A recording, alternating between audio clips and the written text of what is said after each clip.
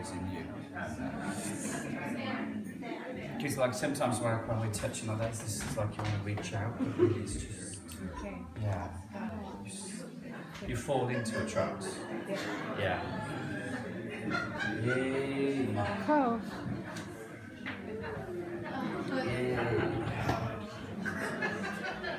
So, is it okay to just keep talking a second? So I was really interested in, and it happened by accident, I realised my spirit was going when I worship, and all you guys spirits, yeah? Are going when you worship, you're interfacing with the Lord, you feel the Lord, yeah? And then your mind will wander, but maybe your spirit's still there. That's called your will. So your will's going, I love you. Maybe you're worshipping in the house, but your brain's thinking about doing jobs. And then your brain would move back in where your spirit is. And that's like a convergence where your mind and spirit are one, right? And that's what the intoxication helps with. The intoxication helps stop your mind from wandering. It just makes it rest with the spirit, so they come into convergence in oneness. But then I realized that like my body was resisting, that my body wasn't going in the spirit. So I started to want to learn how do I teleport? How do I move through molecules? How do I engage the record of my DNA and change it? And that's where I discovered that your body has to participate in the pleasure. Now, so far, most of you here would have had your mind participate in the pleasure when you've had a revelation. Your spirit participates in the pleasure when you're worshipping and you make a heart connection. But God wants to sanctify your body, soul and spirit, which means He wants your body to participate in another dimension. The truth is, He has put eternity in your heart, and He has already made you trans-dimensional. Your heart is your DNA.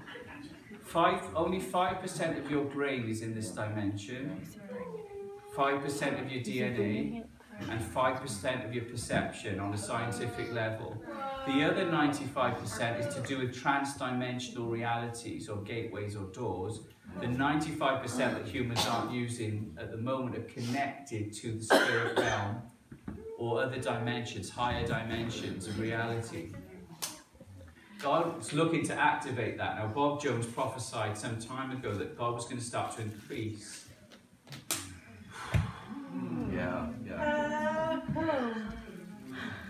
Increase how much of our brains were going to be used.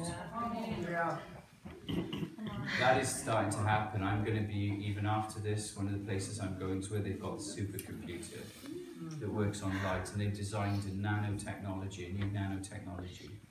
But they got the revelation through visitations from the Lord and angels. And there are people right now being infused with knowledge, encoded with knowledge. And we're going to see people like really being encoded with other languages, intelligence. Like, you know, like the saints of old, like Bridget and the Celtic saints who just pick up instruments and be able to play them. Because we've got the mind of Christ. And you know, Roland Buck, he had those 2,000 verses burned into his heart, didn't he? And 120 prophecies that were so accurate. And every one of them came to pass, just as he saw. Are you guys tracking with me? I'm actually mentoring you in like about intimate secrets here, you know, of how it works. I'm actually teaching you the science of the unseen right now.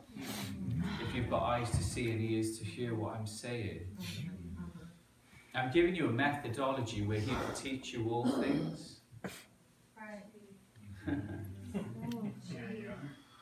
I'm giving you a way where He will mentor you, and they'll be able to say to you, you need no man teach you. That's the order of Melchizedek expressing itself, and that's already begun. A lot of my podcasts and the teachings I had, I didn't learn them from people. I learned them from being absorbed in simple union, in the prayer of the heart.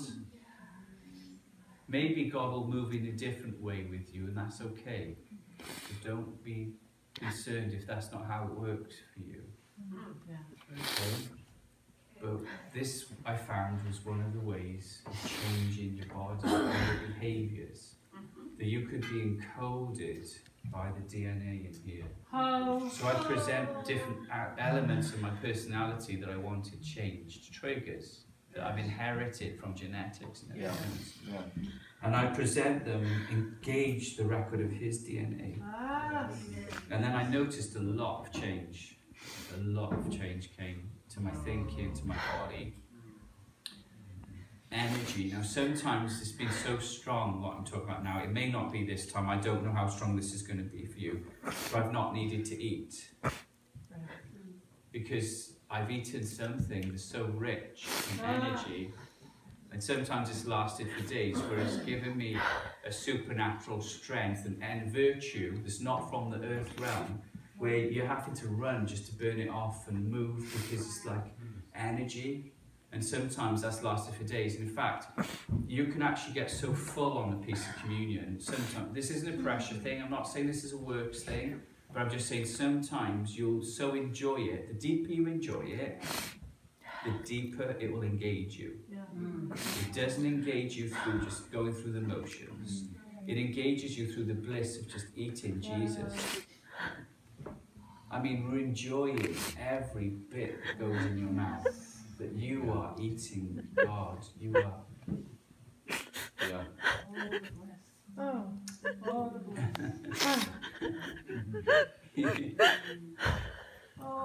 Okay, so Father, thank you. Here is just bread.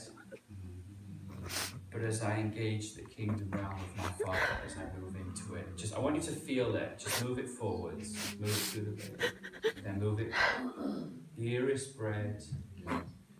There is the body of my Lord. It is the elixir of life. It is life and immortality. But this contains a genetic encoding. See, if I could give you a pill, they're trying to find a pill to remove the damage in DNA. Okay? Because there's damage that's been encoded into you through epigenetics. They're trying to work on a pill that strips the protein molecule off the DNA to reboot it so it hasn't got any trauma on it. Now, if I invented that pill, or you did, would you take it? If you can remove trauma from your body? You would, wouldn't you? But why do we think science is superior to the unseen when we've already been given that pill? So, Father, I thank you that your body's alive, and as I eat this, it's going to work into my DNA, into my bone marrow, and I'm going to have a different record, a different frequency. My body's going to begin to respond to the Spirit. So by faith in your goodness and your love, I will keep the feast. I can offer you nothing, but I can eat, I can drink, and I can receive. Just enjoy it, just gently.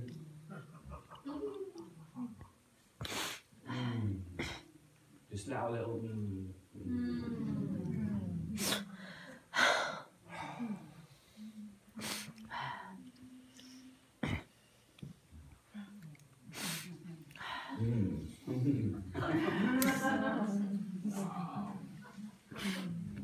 Lord, I thank you that it's moving into my body right now.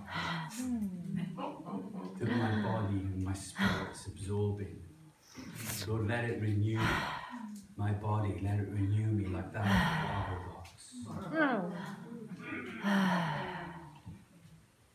Into my skin, into my neuronal pathways, connect them together so that I can walk in these higher dimensions. Whoa. Thank you, Father.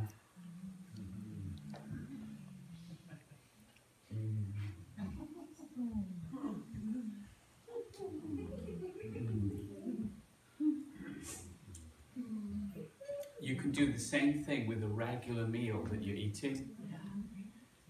You don't even have to call it communion. What you do is you take it by faith into that realm.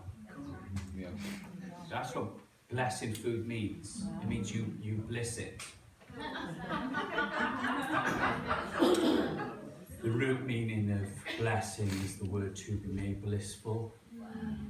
And some translations of the Bible don't use the word blessing, they use the word blessed, because that's what it means. It means to be made blissful, to be blessed. So when you bless your food, what you're actually doing is you're moving it into another dimensional realm, where you're moving it out of the record of death and decay into the record of life and immortality. You can do it. I'm not advising that you eat junk food, but you can do it with junk food. You can do it.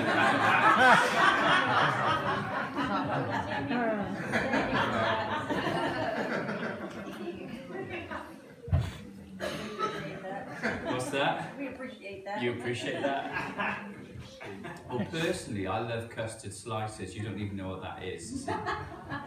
It's a vanilla custard in like a rectangle. It's quite chunky with little thin, fine, sweet pastry at the bottom. Napoleon. Sweet pastry at the top, but then like a thick layer of icing. Now I can tell you that is not from here. Pumpkin pie. Come on. Pumpkin pie is not from the earth, I can tell you.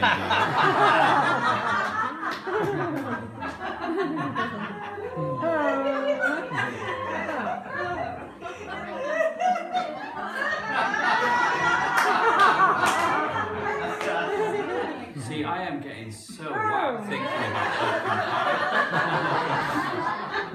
pumpkin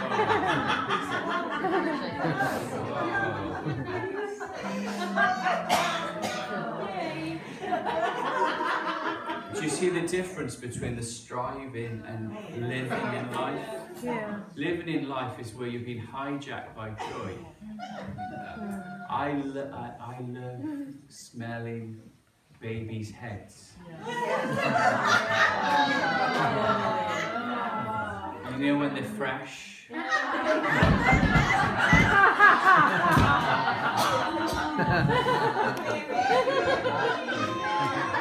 There is so much glory on babies. They are not from here. They are not from here. Thank you, Jesus. Well.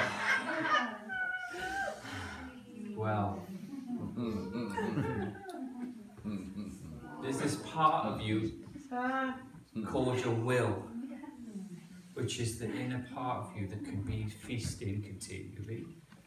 So for me, I know it's strange, but I found that after I've learned to engage God's presence, I would be making like a sound. Just going about my daily business. It'd be like this sweet inner I call it purring.